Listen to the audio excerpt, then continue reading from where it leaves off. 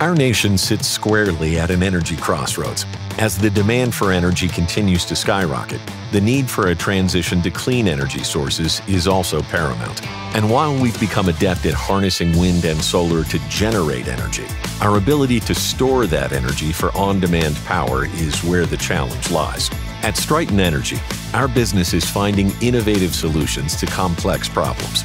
Our stored energy technologies include lead, lithium, and our latest technology, Vanadium Redox Flow Batteries, or VRFB.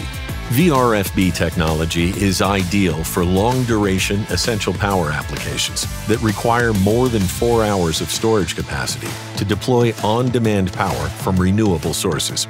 VRFB provides energy security and resiliency for continuity across operations of all types that depend on reliable energy to avoid downtime and need access to consistent energy pricing. Let's look at how VRFB works. A vanadium redox flow battery converts electrical energy to chemical energy by pumping electrolyte through a cell stack, hence the name flow battery. Inside the cell stack, an ion membrane allows for the chemical to electrical energy transformation to take place without the mixing of electrolyte. Along with delivering a safe, stable energy source, VRFB systems provide an extended cycle life, lasting 20 years or more, without the electrolyte losing energy storage capacity. With such a long lifespan, these battery systems can match the lifetime of the renewables with which they are paired.